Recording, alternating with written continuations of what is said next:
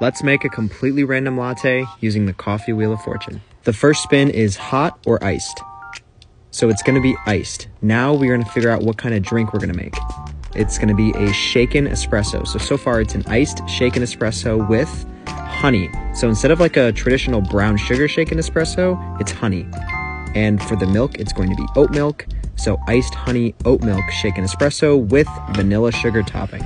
A shaken espresso is where we take hot espresso, some sort of flavoring, and shake it into a cocktail shaker. We'll also top it off with some sort of milk, in this case, oat milk. First things first, we have to pull our shot of espresso, so I'm doing all of my normal puck prep before we pull the shot. Since we're using honey, we'll put it at the bottom of our shot glass. It'll make it so much easier